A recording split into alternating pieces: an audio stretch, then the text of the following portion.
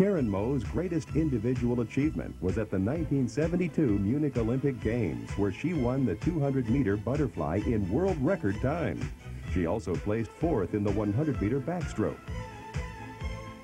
It was at age 8 that Karen started swimming, and at age 15, she competed in her first world competition. During those years, she had to overcome 2 spinal deformities.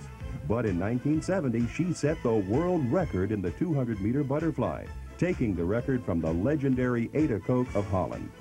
Coach George Haynes said, "Karen is one of the smartest swimmers I've ever dealt with." Under Haynes, Karen set the world record an additional 3 times. Karen became the national collegiate champion in the 200-yard butterfly at UCLA. At age 23, she made the 1976 Olympic team to Montreal, was elected the team captain, and placed fourth in the 200-meter butterfly. All totaled, Karen won 18 U.S. national championships, setting 7 American records.